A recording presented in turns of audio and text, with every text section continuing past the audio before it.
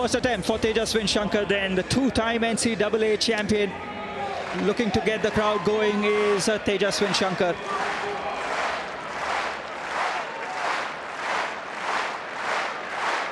.15 is way below his personal best. Of course, stands at an admirable 2.29. Tejaswin Shankar then for his first attempt at 2.15 and clears superbly.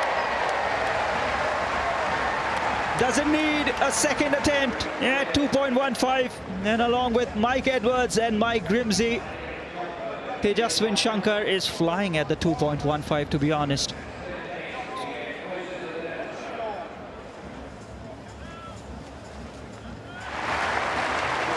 .19 then, Tejaswin Shankar, that is what he's going for.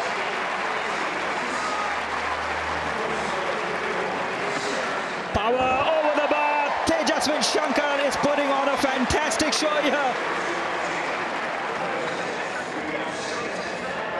No problems at the 210, no problems at the 215, and no problems at 2.19. He is looking like a serious contender, as we thought he would be, and he's enjoying himself out there.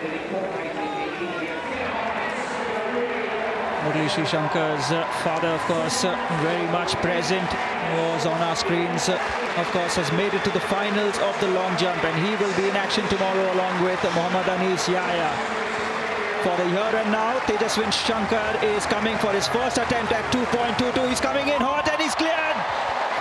Absolutely superb. He looks like a well-oiled machine here in Birmingham 2022 Commonwealth Games. Tejaswin Shankar, he looks nothing like the athlete who competed in Gold Coast.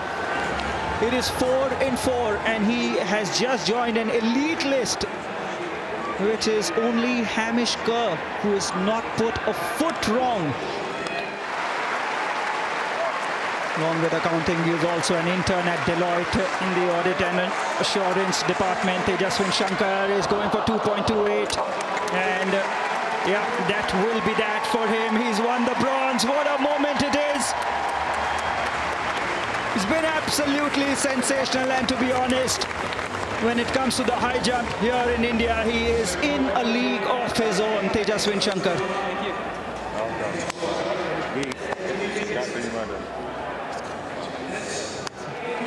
Murali Shankar, of course, his father right there.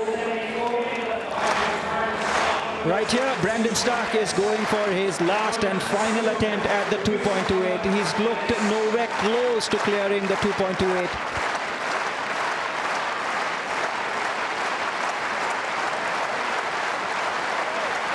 Brandon Stark, it's a strong run-up, but not strong enough on the leap.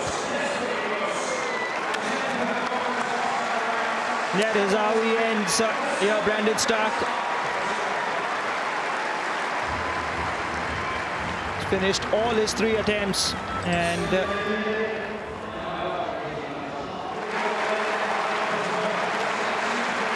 he's going for the 2.28 with a smile on his face. It does not clear, does not matter. He's got the goal.